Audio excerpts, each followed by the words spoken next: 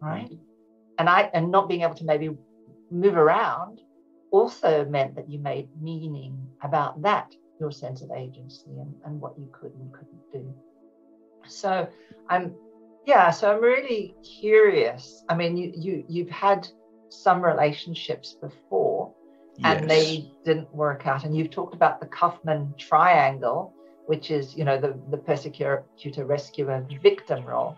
Mm-hmm. But what I really want to speak into the fact is the moment we experience something, we always go into the victim first.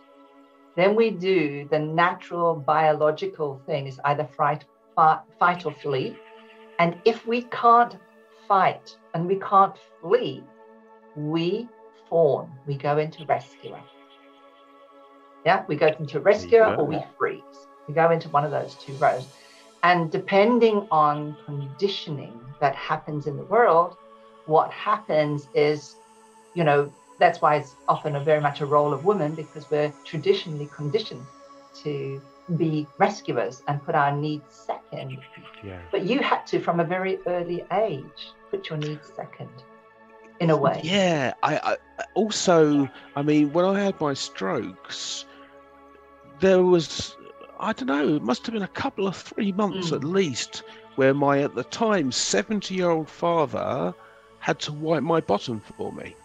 And so my mother that raised me was killed in medical negligence. So he's been, he was just destroyed by it.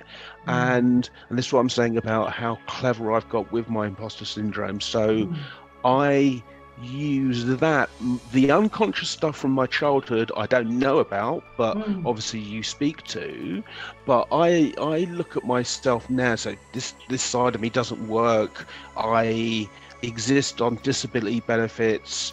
I don't even have, everyone laughs about this, although actually there's a story on the news about these coming back, but that's my phone.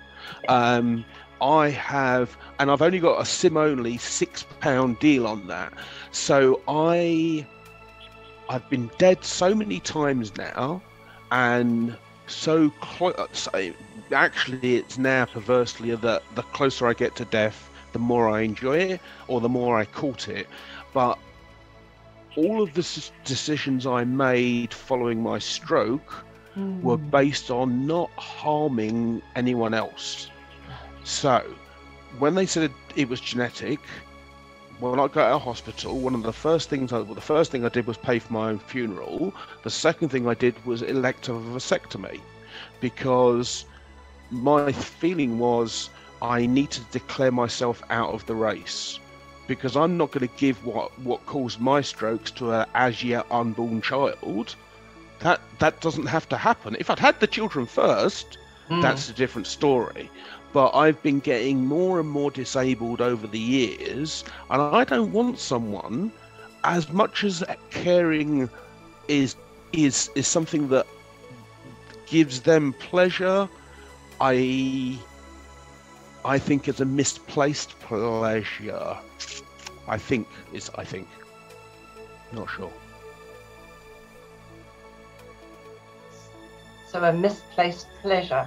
So wow, what an insightful way of thinking about things. And what I'm kind of hearing here is that your love for humanity is so great that you wouldn't impose that on a child.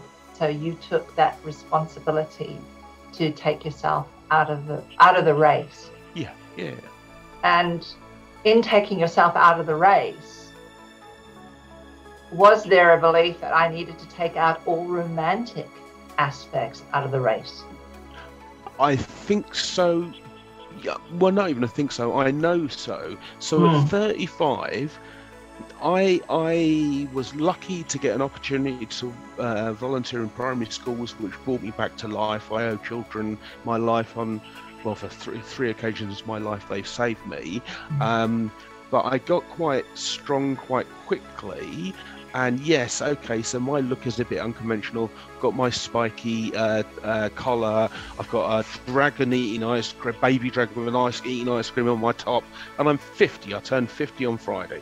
So at 35, I'm really aware of a woman's internal clock ticking away, and so I can't give you what I'm stopping myself from giving you that thing that you need, and therefore, as much as you might or might not like me, and as much fun as we might have, every second you spend with me is a second you don't spend with a person who can ultimately give you what you want or need. And because so my dyslexia, so my internal world is so much more impressive than this world. Most of what I do is inside my head. This bit is the smallest bit by a long way. So I basically, and this is what I'm saying about, I construct beliefs. So the beliefs I have, there's firstly is equality. And I can't be equal with a person who doesn't have my limitations.